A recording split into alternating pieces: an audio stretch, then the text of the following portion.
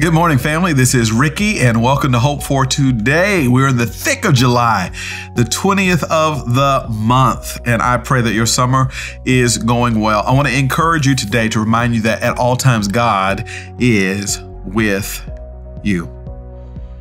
That there's no circumstance that it may have befallen you that God is not aware of, keen on, and working on in your life.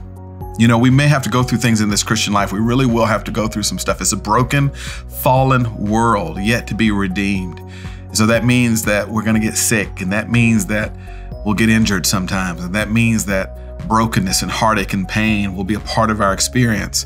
So the promise of Christianity is not that I won't go through anything. Rather, the promise of Christianity is that whatever I go through, God will be with me.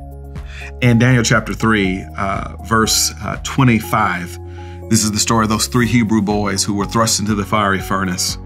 And the Bible says, he answered and said, "But I see four men unbound, walking in the midst of the fire, and they are not hurt. And the appearance of the fourth is like a son of the gods." This is that famous story of Shadrach, Meshach, and Abednego, who for their faith in God were thrown into the fiery furnace.